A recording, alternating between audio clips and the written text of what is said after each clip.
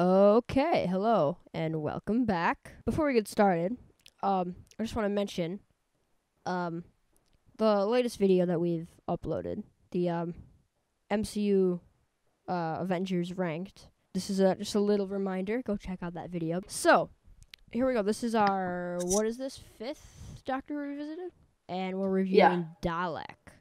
This is interesting because I know you said you didn't remember that much about this episode, right? This is definitely a very No. well regarded episode of Doctor Who. So, Kernan, initial thoughts. What do you think? I just a heads up, as I watched it, I kind of wrote down just random things that I liked and didn't. So these are kind of like just critiques and just like some are just little nitpicky stuff. So just a heads up. But regarding the episode, I remembered nothing about it. Wow. Nothing. And then rewatching it, it was just a really fun episode to watch for a Doctor Who fan. It's got all the Doctor Who, the cool like cliches and tropes, I guess. And it just felt like it was just a fun episode. I thought it was really good. I'm not gonna some people say this is like one of the best episodes of New Who. I know I would say I don't know if it's like the best Dalek story, but it's up there. I mean, I'd have to go through them all, but this is probably wouldn't make my top 10 episodes or anything if I ever tried to do something like that. I don't think it's that level good, but I think it was still very good. So let's get into some more specific things now. So this was the introduction of the Daleks to New Who. This was the reintroduction of Doctor Who's most iconic villain, and boy, did they do a good job. I mean, they really just show you like how terrible these things are, how dangerous they are. Like two moments I absolutely love. There's the moment when the Dalek kills the Simmons guy, the guy who was like torturing him, using the plunger thing, and that's just perfect because that was one of the most laughable aspects of the Daleks in classic Doctor Who, and that like little things like that. And there's one other moment like that where it's revealed that the Dalek can like fly now, and again it like debunks one of the things that made the Daleks like so much less threatening in classic Who. And like those little things make them so much like more terrifying, because there were things like they have a plunger for an arm and they can't climb stairs, so why are they so terrifying? But like little things like that, they kind of fix some of those things.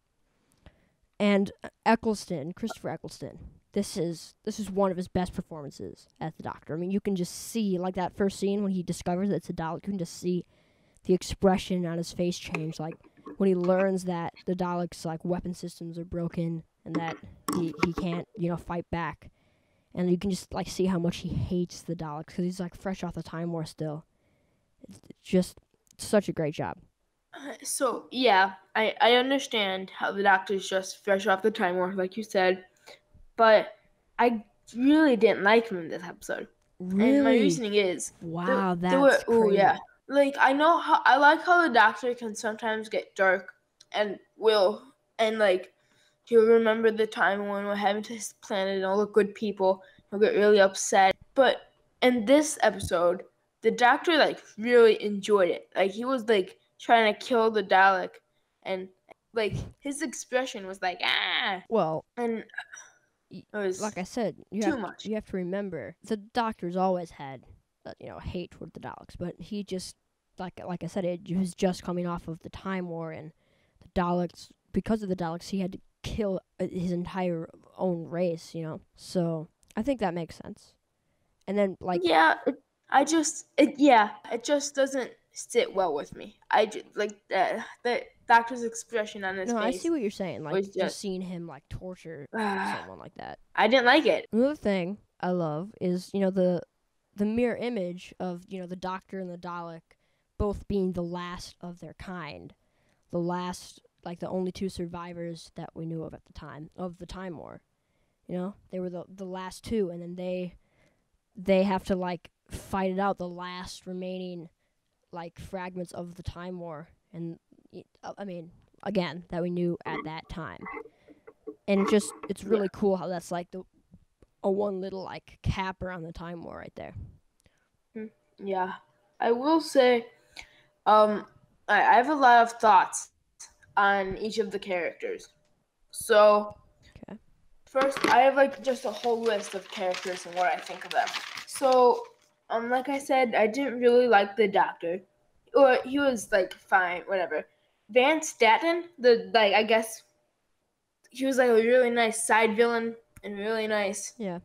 just like good. Something about him just Yeah, they do a really really good job worked. of, making us like really hate him just as a person. That like Goddard lady that like who was like with Van Staten and the Yeah. Doctor, something I just didn't like her. Something about her wasn't good. Adam is a great character, even though I do think they made him overly smart in this episode. Hmm. But whatever. And now I want to talk about Rose. She was so good in this. Something about her just works so well. It was legit. Her like she was planned out like she was a movie character. Like how she was with Adam. She was like I guess empathetic towards the Dalek. She was so great in this episode. One of Billy Piper's best, I will say. Yeah. I mean, I can agree with that. Anyway, kind of like you were saying, I like the idea of the Dalek mutating, kind of changing into like a more human version, and just it being so confused about what's happening to him, and just like being so disgusted by it because he's a Dalek, and that's like terrible to him to be changing into something other than a Dalek. And like at the end, he kills himself because he just can't stand changing into something. It's a very Yeah. interesting idea. I like that. And Um, like I was talking about how they did such a good job of making the Daleks feel threatening again. Like there's one scene where like the one Dalek like defeats an entire like I don't know what you would call it, like a squadron of like soldier guard people, and it shows it shows how ruthless Daleks are, and also just how smart they can be, because he shoots the sprinklers, and then just shoots the water on the ground, and everyone's just like electrocuted.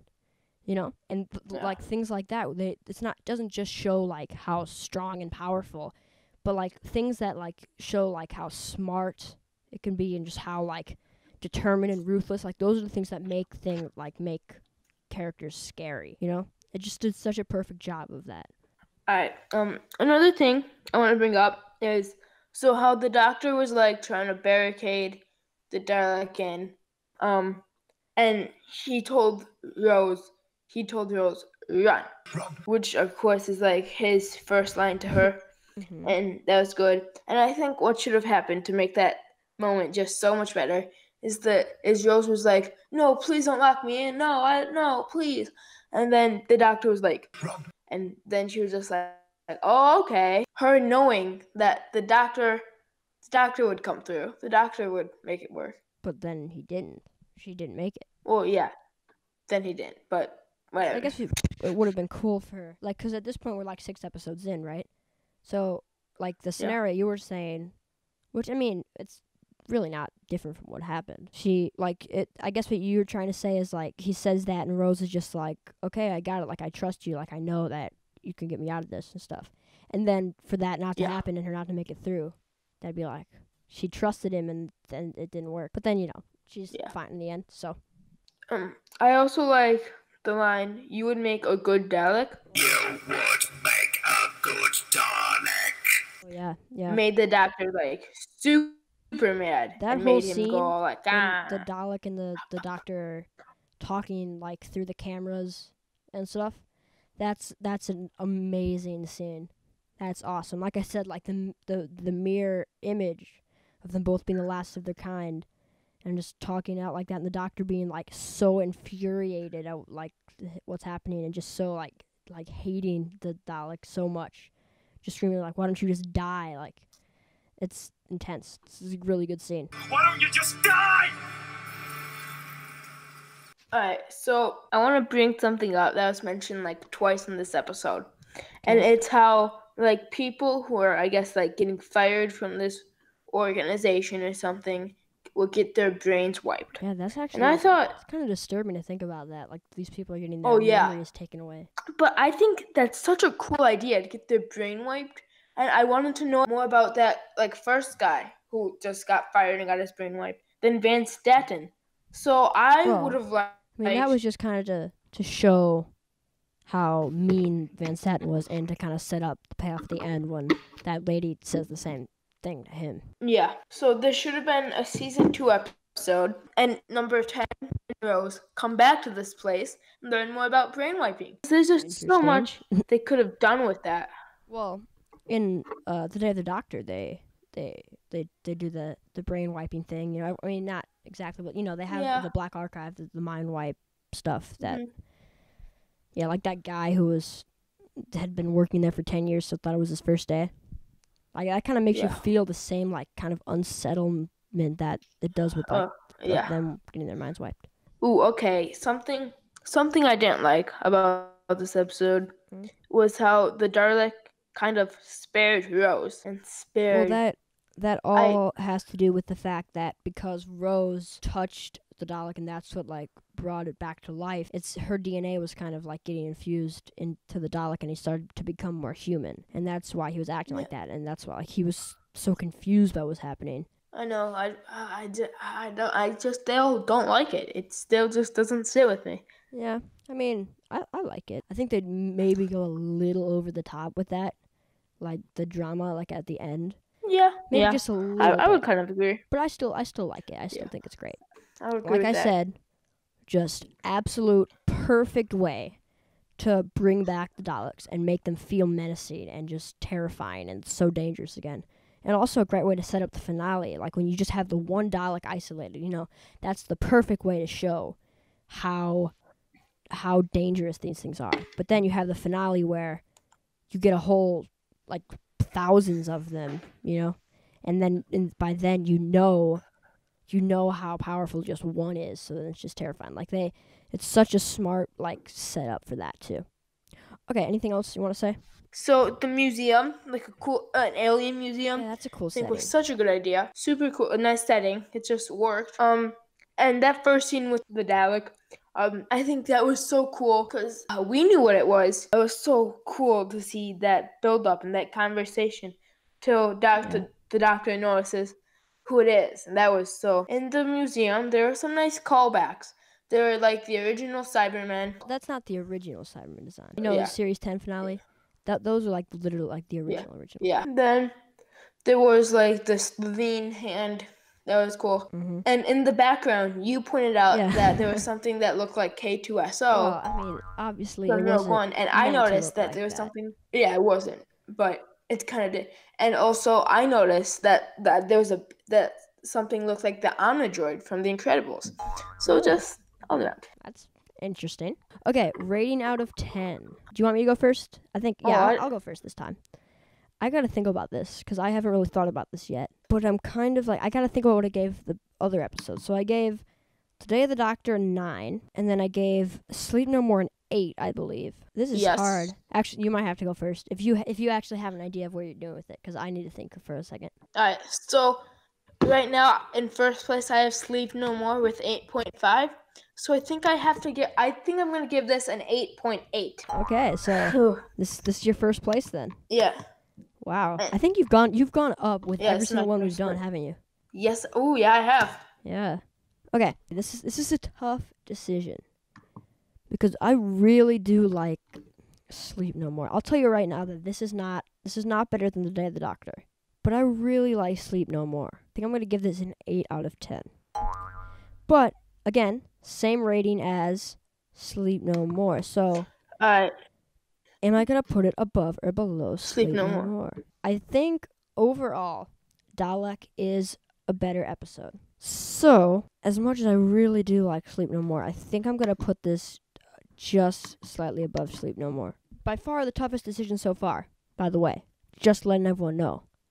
That was by far the toughest decision so far. I think it was too. Yeah. All right, there you go.